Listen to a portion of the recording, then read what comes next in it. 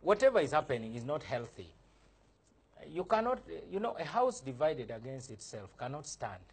At the end of the day, we are all Ugandans, no matter what you say. It is now clear that the NRM is nothing but a criminal contraption to serve the interests of Yoweri Museveni, his family, and cronies.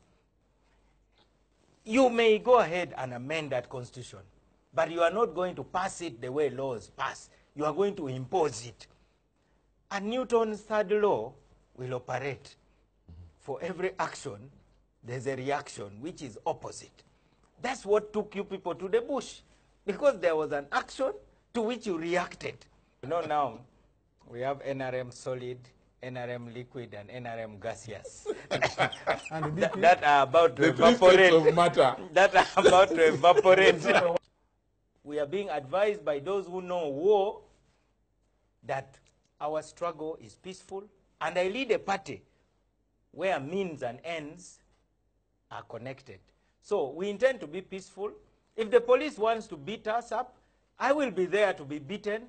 If they want to shoot us, I will present myself to be shot. I mean, they say the tree of freedom must be watered by the blood of tyrants and martyrs.